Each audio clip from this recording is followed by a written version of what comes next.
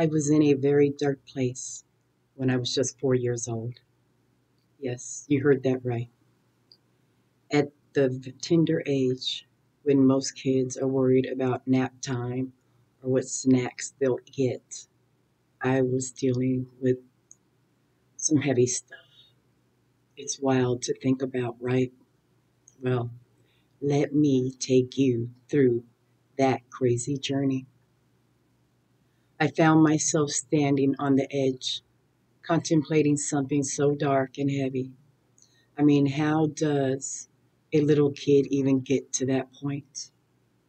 Today, I want to share with you my early childhood struggles and how they led to me getting expelled from kindergarten. It might seem a bit extreme, but there's a lot more to it than just being a naughty kid. It might sound like just a kid's story, but trust me, it was a turning point that shaped everything for me. Growing up, I felt a whirlwind of emotion that I couldn't quite understand. I was surrounded by chaos, constantly anxious, and it felt like I was in a storm I couldn't escape. Besides the fact that there were a lot of house parties. I guess they were house parties, but I'm not sure. I was a child. It was my responsibility to make sure everyone's beer was cold. When someone finished their beer bottle, I got them another one. A few times when no one was looking, I would swallow what was left in the brown bottle. One of those times I heard someone say, "Look, Shirley is drunk. Isn't that funny?" I didn't think it was funny. I do not remember a lot about my childhood, but with the memories I do have, that may not be such a bad thing. Most of the time, I watched television. Speed Racer was my favorite. I remember one time the doorbell rang and someone delivered a package for me. I opened it up and it was a beautiful porcelain doll. I do not know where it came from or who sent it, but the lady's son that I lived with apparently didn't like that I got it. He picked it up and then dropped it, shattering the head. I tried to pick up the pieces, but he kept stepping on my fingers while laughing. Sometimes my arm would be strapped to the bed so I couldn't leave the bedroom. Other times, someone would instruct me to go play outside, mostly at night. A few times, I would just run off and hide in a closet. I usually hung out around the backyard. Sometimes I would sit on the front porch. I will never forget the time they gave me what I was told was chocolate, but it was actually X-Lax, which was a laxative. Do you know what it feels like to need to go to the bathroom and you're locked out the house? Now imagine being a kid who can't express what's going on inside. I was facing emotional turmoil that no one around me seemed to notice. If I decided to leave the front porch, I would first go next door to the family that lived on the left side of us. They were old and really nice. I always got candy whenever they were home. Otherwise, I would go to the ones that lived on the right side of us. I liked her. She was always cooking soft shell tacos on the stove. She would toss a tortilla on the open flame and slide it back and forth, to warm it up. And every now and then she'd be patting out the flame. You know. She was always telling me, "You are going to turn into a taco." Yeah, she put a plate in front of me.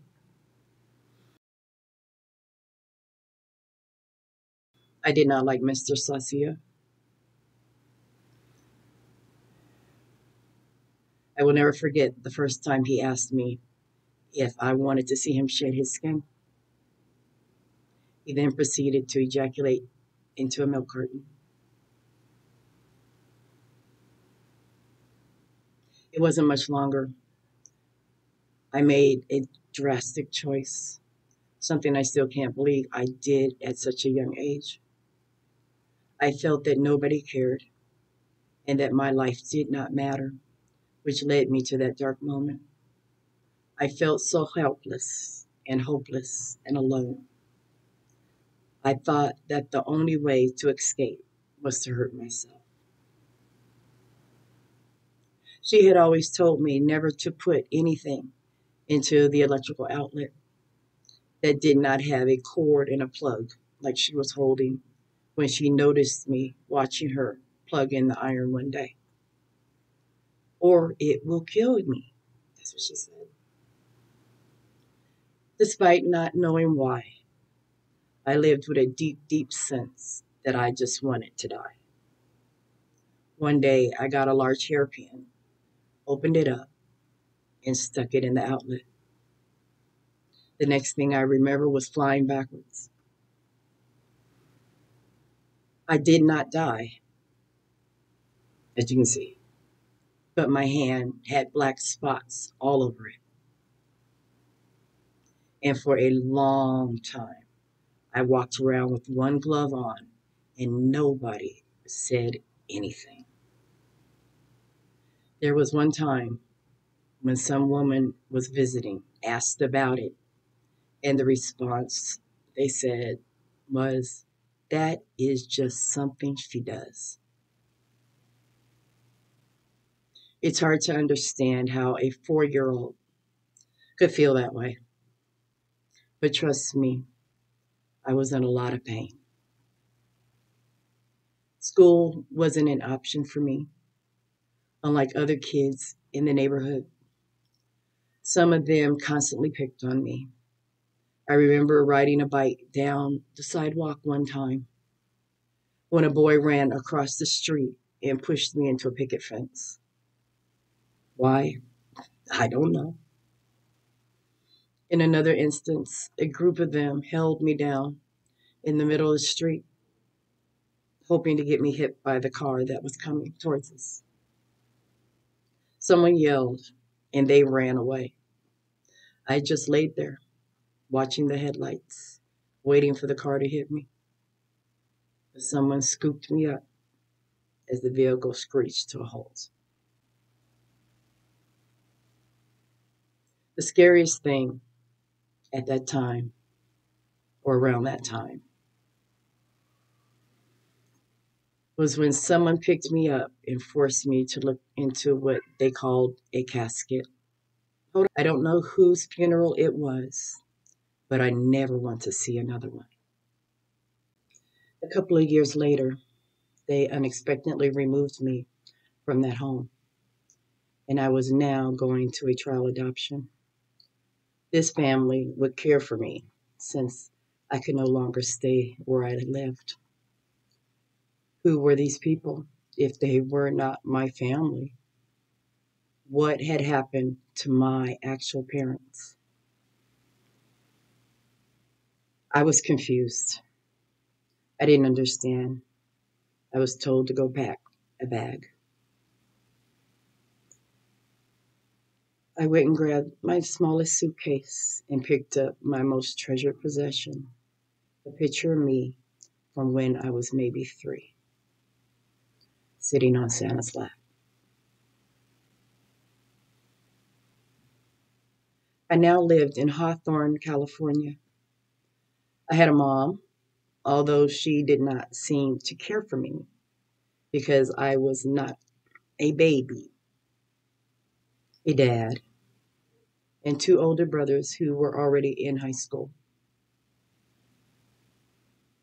It was the 4th of July, 1973. I was 7 years old. I was sitting on the curb in the cul-de-sac that our house was on. All the neighbors were lighting fireworks. I had never seen them before.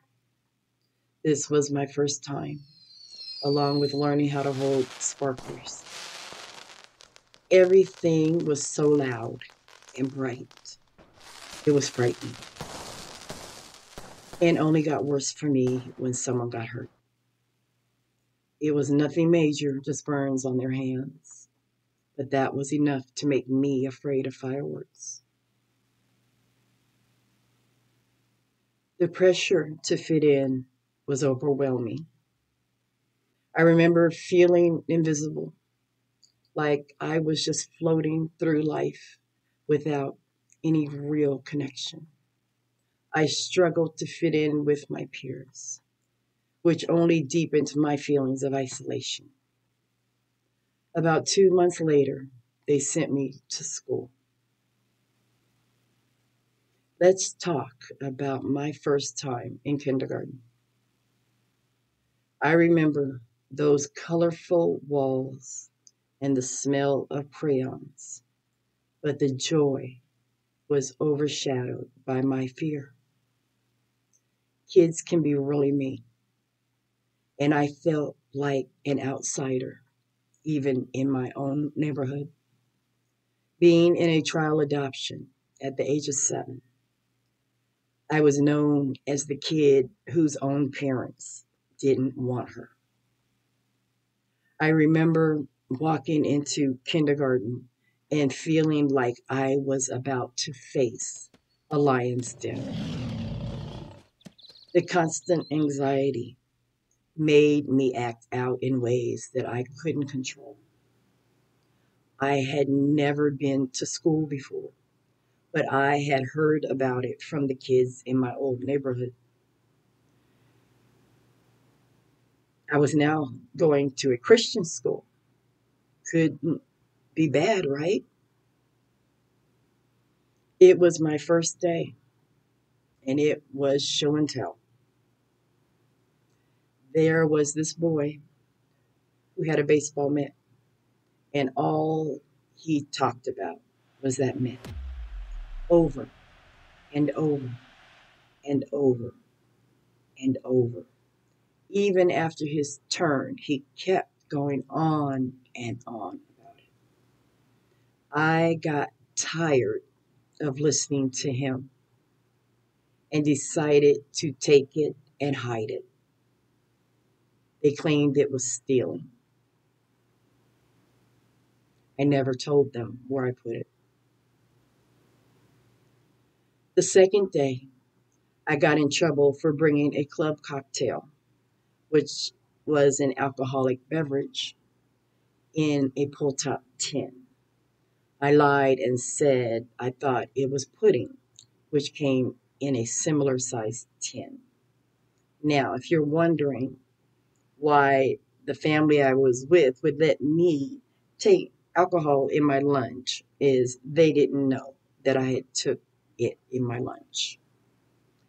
They found out when the school called them. That's when things escalated. I felt so isolated and alone, and my actions became a cry for help. I didn't have the words to express my struggles, but my behavior was speaking volumes. For me, it was more like a battlefield. One day, things got so intense that I just didn't know how to cope. I didn't really understand my feelings or why I felt that way. I just wanted to escape. Looking back, my kindergarten week was a mixture of chaos and confusion. I lashed out at other kids, threw tantrums, and just couldn't regulate my emotions. The teachers didn't understand what I was going through, and the other kids just thought I was the weird kid. I felt like a pariah. Each day was a battle, and I was losing. I remember vividly the day I got expelled. It wasn't just a simple scuffle, it was the culmination of my struggles. I was acting out, seeking attention in all the wrong ways. By the fifth day, the school had enough after I bit a female classmate because she was standing in my way. She had stepped in front of me and put her arm up to block me. I opened my mouth and clamped down on her forearm and refused to let go. After drawing blood, she had no choice but to stop and step aside. I got expelled my first week of kindergarten because my behavior was considered unacceptable. It was a tough pill to swallow, especially at such a young age. Can you imagine being kicked out of kindergarten?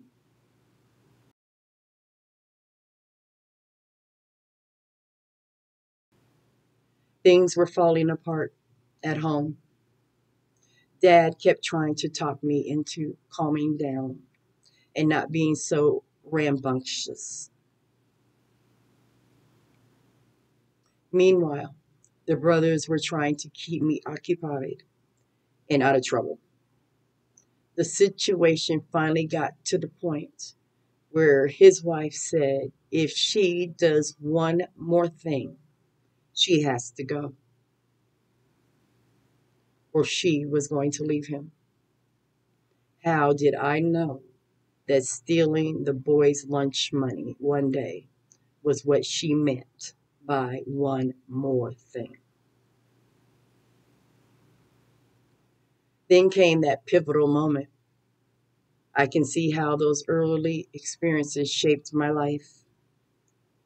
I wish I could say that I learned it's okay to seek help and talk about your feelings, and that those moments of darkness became the foundation for my journey towards healing and self acceptance. But that is not my story at all. In the end, the trial adoption only lasted 6 months. The father introduced me to another woman with whom I would live since things hadn't worked out. We met in a Vandy Camp restaurant like I was a package exchange. Shirley, this is Joyce. She is going to be your new mom. If you do not go with her, you will have to go to juvenile hall until you are an adult. He told me that after we sat down at the table. Okay, I said, barely giving her a glance. I really didn't care because I was devastated. How could he choose his wife over me? How come I had to be the one to leave? Why didn't she leave? She was the only one always complaining. I knew she didn't want me there because she was always talking about me not being a newborn like she wanted. My only determination now was to find my birth parents because I believed if they just met me, they would love me. This had to be some silly mistake. I had no idea what it meant for my future or how it would shape me. Those experiences in kindergarten became a pivotal part of my identity. I learned to wear a mask, pretending everything was okay, while inside I was crumbling. So that's my story so far. I'd love to hear from you guys too. If you ever face something similar, drop your experiences in the comments below. And if you found value in my journey, don't forget to check out my other videos for more personal stories and insights. Let's keep this conversation going. Stay tuned for the next installment of my testimony. Have a blessed day.